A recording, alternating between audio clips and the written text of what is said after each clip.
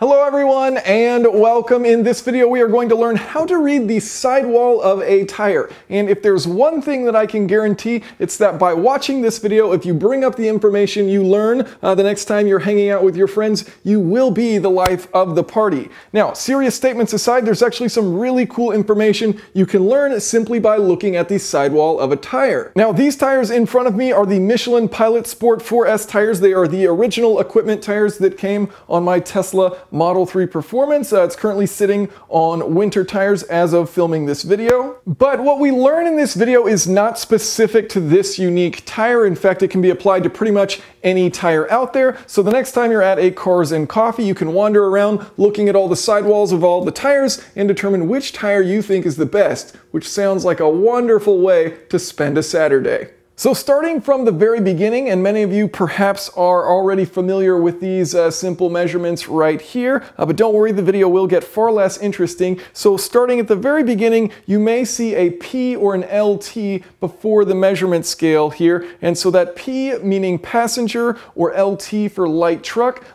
tires having a bit more material, stronger sidewalls so that they can carry the higher loads that trucks are designed to carry, versus passenger vehicles which are carrying, the biggest cargo component will be the passengers of the car. Okay, so let's break down this 235/35 ZR20, and this is perhaps the worst combination of units because this is millimeters, this is percentage, and this is inches, and somehow we as humans have decided that for the vast majority of the tires, this is the way that we want to rank them. So the 235 is the width of the tire from sidewall to sidewall in millimeters, so 235 millimeters wide. 35 is the aspect ratio, so it's a percentage of the tread width. So it means that the tire's sidewall is 35% of the tread's width, which is 235. So 235 millimeters multiplied by 35% gives you 82.25 millimeters for the height of the sidewall. And then 20 is our wheel diameter. So this tire is designed for a 20-inch wheel.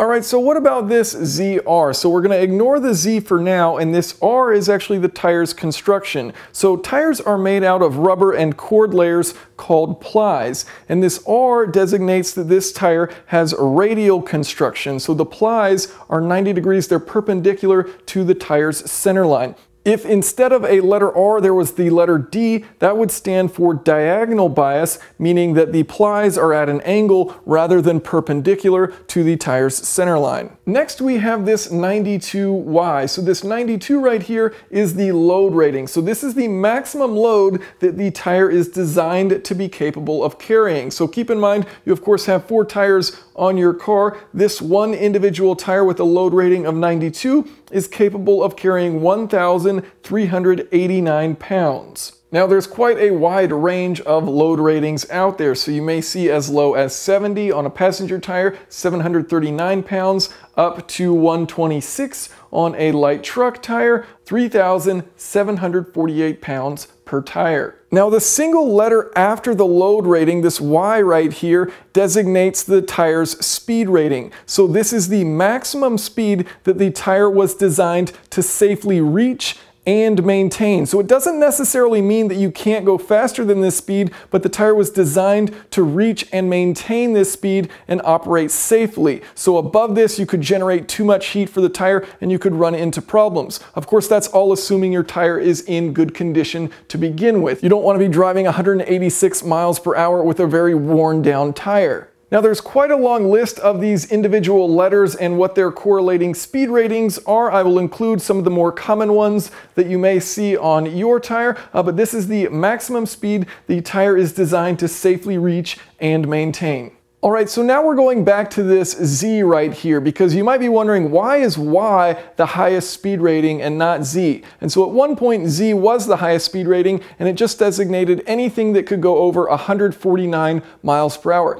Then cars started getting faster, so we introduced different ratings here, so you could have this Y meaning up to 186 miles per hour, and this Z then became irrelevant. So now it's more of an aesthetic choice to put this on a tire. Now this extra load label that you see right here simply means that this tire, for its size, has a higher load rating and higher air pressures than a standard tire of the same size. So it's designed to hold higher loads than a standard 235/35 R20 tire. Next, we have the maximum load and the maximum pressure ratings. And so this maximum load here, 1,389 pounds, that's the exact same as this 92 right here, so it is a bit redundant that it lists it, but most people probably don't know what 92 means versus 1,389 pounds. That's pretty self-explanatory.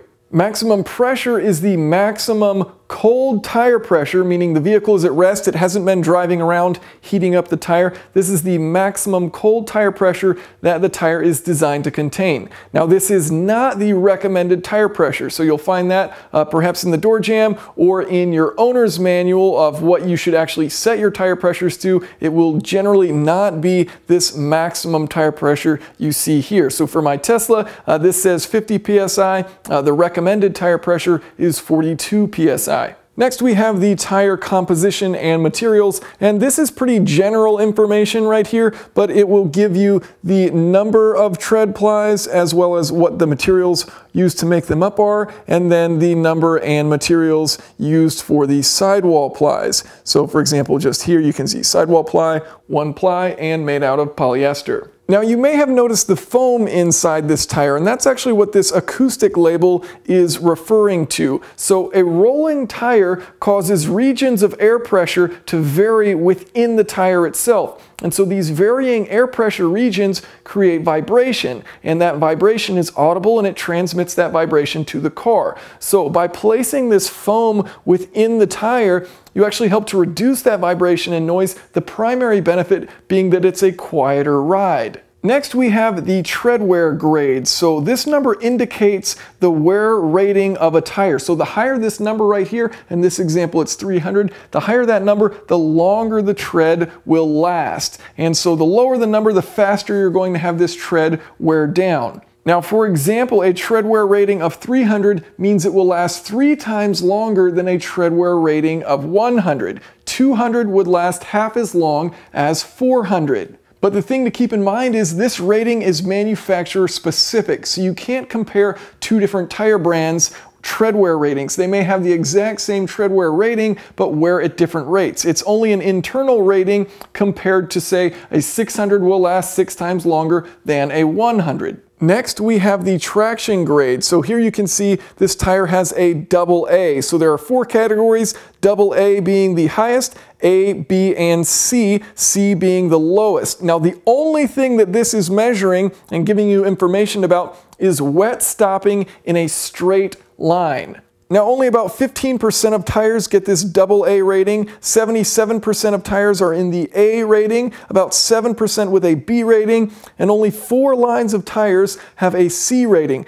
Now I was curious, what are those 4 lines of tires? So I did a bit of research and found that 2 Mickey Thompson street radials were on that list, which are essentially street legal drag tires with basically no tread pattern at all. So it kind of did make sense why they were towards the bottom. They're going for a drag tire, not a tire that's going to have a lot of grip in the rain.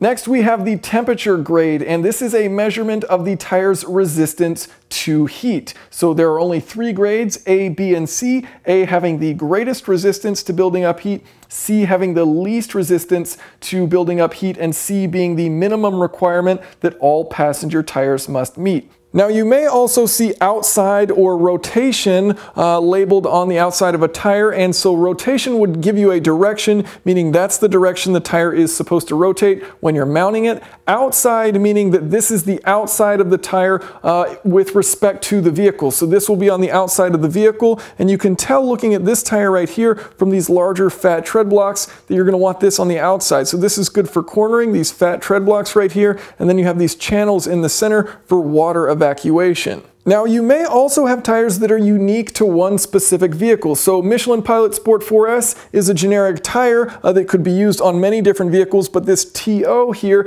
indicating that this was built specifically for Tesla. So this is specific to the Tesla Model 3 Performance, and there will be different labels out there for different tires. So, unique aspects that Tesla wanted designed into this tire exactly to fit their vehicle versus, for example, you may see the letter NO indicating a Porsche tire. So the winter tires that I actually have on my Tesla are NO, indicating that it is a Porsche tire. It's actually designed for the Porsche Cayman GT4, but it happens to be the exact same size and load rating that I need for my Tesla, so it works out great on the Model 3 as well. All right, we're on the home stretch, so here's what we've got left. DOT, meaning that this meets Department of Transportation safety requirements for on-road use. If a tire does not have this on it, it is not legal for use on public roads. Moving right along, we have 4M. This is a plant code, so this is telling the manufacturer where this tire was built.